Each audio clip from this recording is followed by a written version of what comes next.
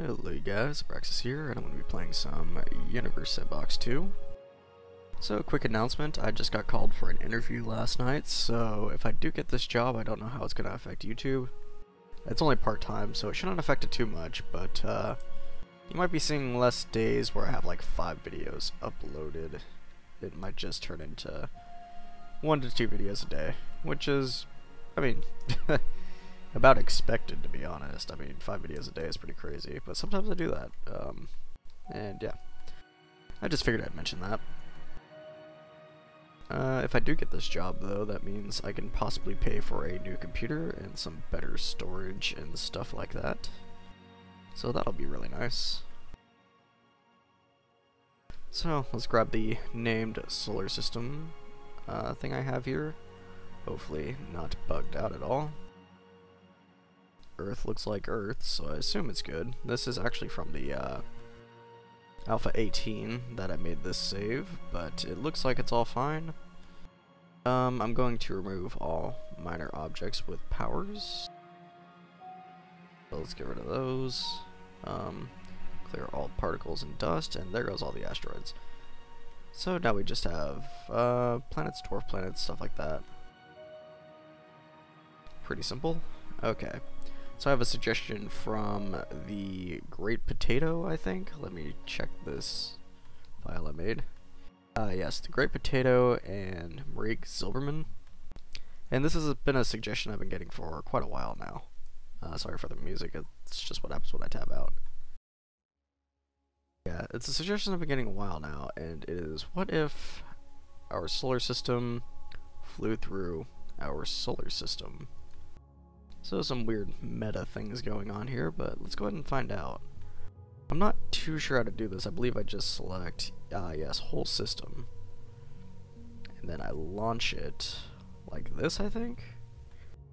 And I'm just going to go for, okay, I want to go higher than 10 kilometers per second. Let's go about 50, no, 100 kilometers per second.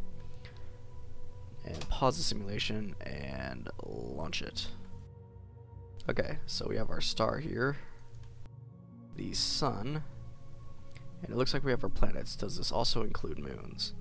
It does include moons, which I feel is going to lag up the simulation. So what I'm going to do is I'm going to get that away from there, select all of these, Jupiter to deselect it, and hit delete. Oh no, it actually did delete it all. Okay, I guess not.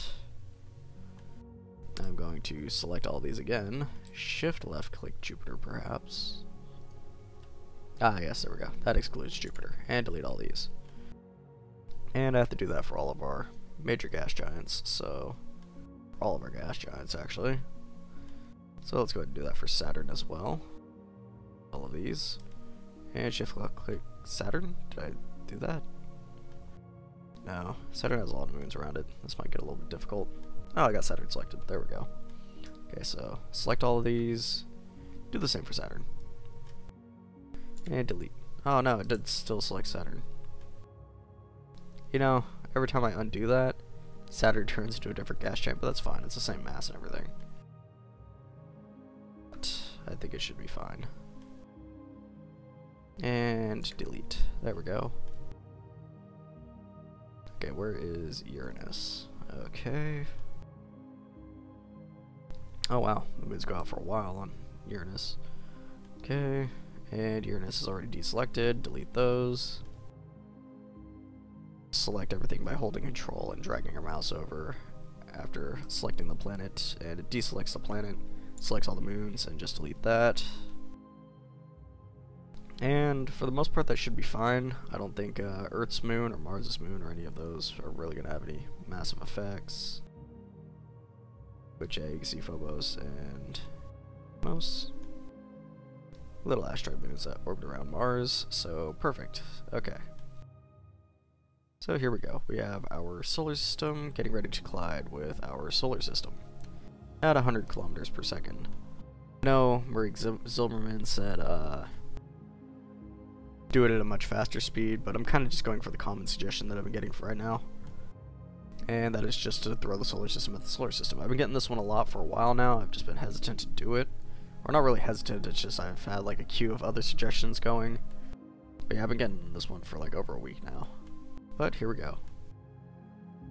And we should start to see some trails as they travel down towards our current solar system. And you can see them orbiting in kind of a downward spiral as they fly at a velocity kind of downwards towards that solar system. So let's go ahead and speed up time.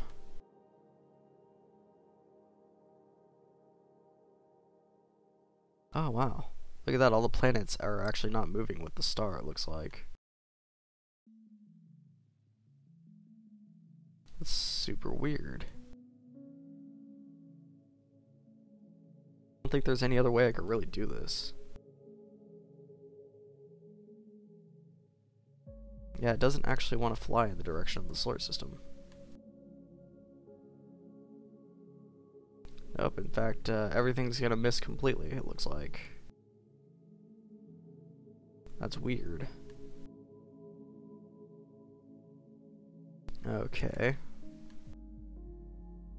I don't know how to do this in a way that wouldn't do that. I mean, realistically, the only thing that's really going to have an adverse effect would be the sun going through the solar system, and I could do that easily just by throwing the sun through, like right there. And that had some effects. Yeah, that definitely made everything fly sporadically outwards. Saturn and kind of some of the inner planets stayed here. Earth went flying outwards. It's gone. It's been ejected. But yeah, I could easily do that. That would effectively be the same thing as if our solar system flew through our solar system, but that's not quite the video I wanted to make. So let's go ahead and try to load this again and see if I can do this properly.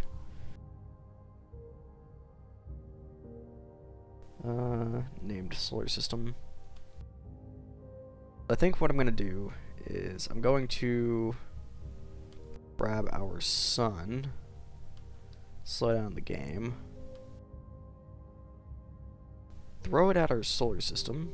Let's pause the game. Throw the sun at our solar system.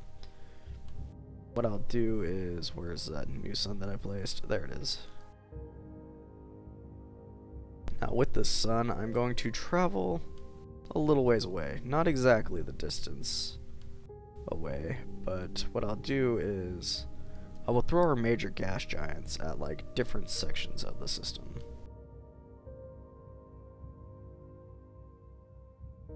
And this is about all I can really do to make this somewhat accurate. Things like terrestrial bodies and stuff like that won't really do much to affect the current system down here. But the gas giant should certainly have some kind of effect, right? And I guess I'll throw like Neptune at the Kuiper Belt or something like that, so like right there.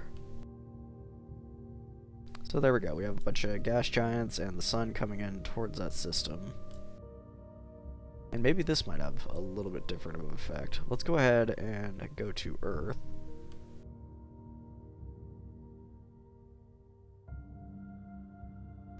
And press C, and look up and see if we can actually spot that sun. Oh yeah, it's very bright up there. And let's just go ahead and hit play.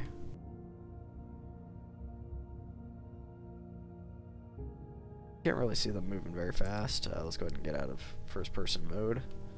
And see if we can, whoops. Let's go back to Earth real quick. And see if we could just watch this system collide with ours.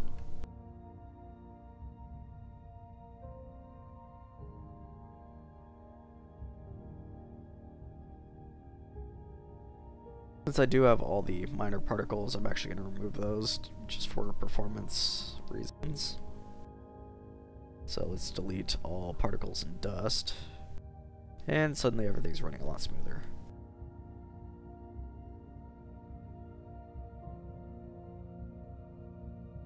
And it looks like Saturn and Jupiter might be hitting first.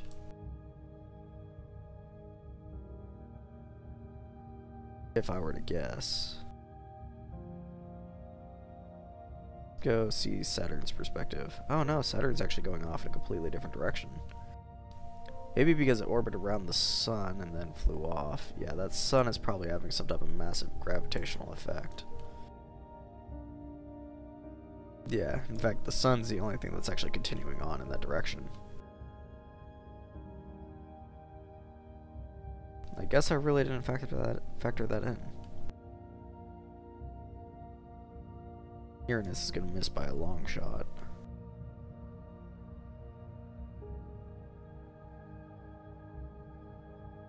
And here comes the sun to mess everything up.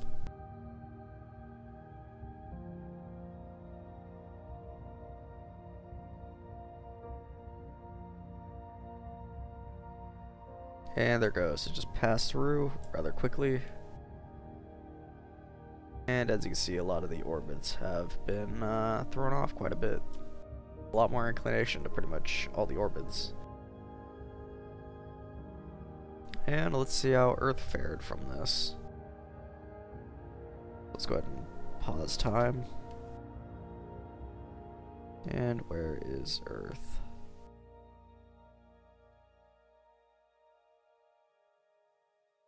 Right there. Earth is sitting at 30 degrees Celsius. Doesn't look like it was affected all that much, other than it was probably pulled a little bit closer towards the sun. It looks like Earth has received minimal effect from this, unlike our gas giants, such as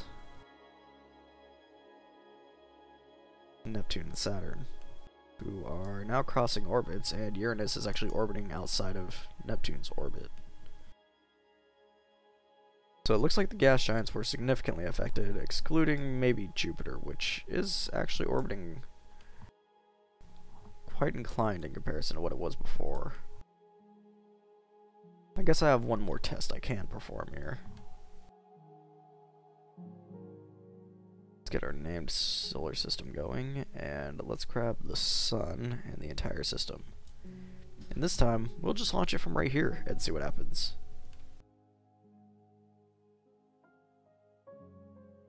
And there it goes, all of our planets, hopefully following with the sun. Go ahead and remove all particles, since that is causing a lot of performance issues.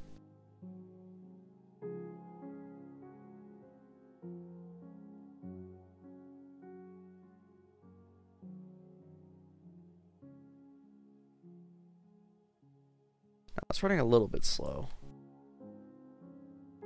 Probably because all the moons are there. Yeah, it's definitely because the moons are here.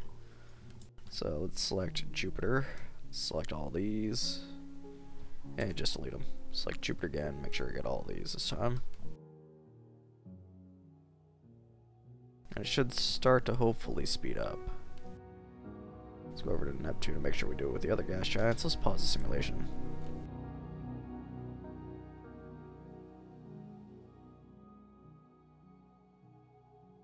And it doesn't look like these are actually going to follow with the sun. So yeah, it doesn't look like there's any way I could actually do this. If there is a way I could do this, do let me know down in the comments below. But from what I'm experiencing, it doesn't seem to really be consistent in any way, other than we have two Mercuries kind of following through right now. And Earth has been slung out that way, and that Earth has been slung out that way. So that collision definitely kind of destroyed our solar system.